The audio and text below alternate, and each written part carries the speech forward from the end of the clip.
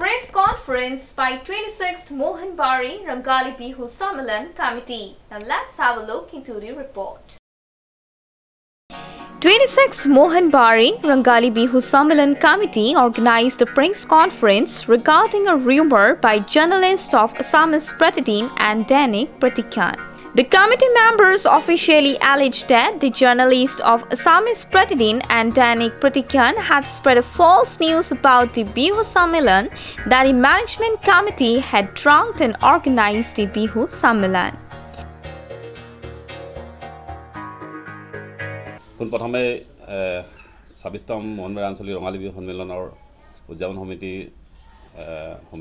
সমিতিয়ে আমি আমন্ত্ৰণ কৰি অনা সাংবাদিক বন্ধুসকলক সংবাদমেললৈ স্বাগতম জনাইছোঁ।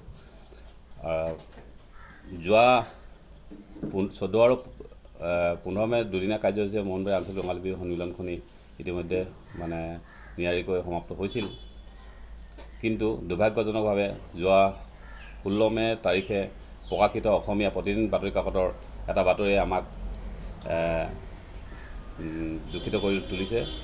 গতিকে উদযাপন সমিতিৰ পৰা আমি সেই বাতৰি সন্দৰ্ভত আজি সংবাদমেল পাতি আমি স্পষ্টভাৱে ঘোষণা কৰিব বিচাৰিছোঁ যে উক্ত বাতৰিটো সম্পূৰ্ণ গোকাত মিছা কথা আৰু অসত্য, নিজৰ স্বাৰ্থ সিদ্ধিৰ বাবে লিখা এটা বাতৰি। গতিকে আমি উক্ত বাতৰিটো সন্দৰ্ভত কিছু কথা ব্যাখ্যা কৰিব বিচাৰিছোঁ। বাতৰিত প্ৰকাশিত অনুসৰি মাতাল সভাপতি বুলি যিটো শব্দ তেখেতলোকে বাতৰিত প্ৰকাশ কৰিছে আৰু উদযাপন সমিতি কৰ্মকৰ্তাৰ বিষয়েও কৈছে মাতাল বুলি। গতিকে সেই বাতৰিটো অসত্য।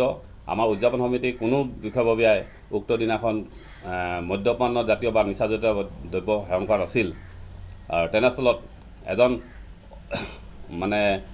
তথাকথিত সাংবাদিক বুলিয়ে ক'ম, যিজন উজ্জ্বল শইকীয়া নামৰ এজন সাংবাদিক বুলি কৈছে, তেখেতে আমাৰ বিহু উদযাপন সমিতিৰ লগত ওতঃপ্ৰোতভাৱে জড়িত নহয়। তেখেতক আমি কোনো নিমন্ত্ৰণ কৰি অনা নাছিলোঁ।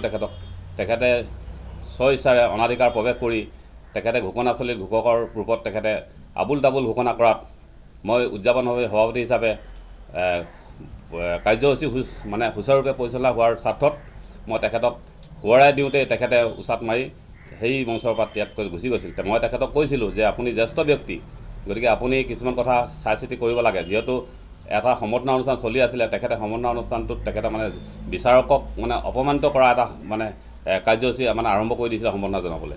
সেই সময়তে মই তেখেতক ক'লোঁ যে সম্বৰ্ধনা জনোৱাৰ সময় এইটো নহয়, যিহেতু আমি এখন মঞ্চ আছে, মঞ্চত তেখেতক সম্বৰ্ধনা জনাম। এই কথাটোতে তেখেতে নিজে কি দুখ পালে নাজানো, তেখেতে কোন সময়ত মঞ্চ ত্যাগ কৰি গুচি গ'ল আমি নাজানো। পৰৱৰ্তী সময়ত আমি ১৬ মে তাৰিখে প্ৰকাশিত বাতৰিটো দেখি আমি আচৰিত হওঁ যে তেখেতে এটা মিছা বাতৰি প্ৰকাশ কৰিছে। মিছা বাতৰি তেখেতৰ একচুৱেলি অসম আদিত্যত আমি প্ৰকাশ পোৱা নাই। Bureau Report News Now 24/7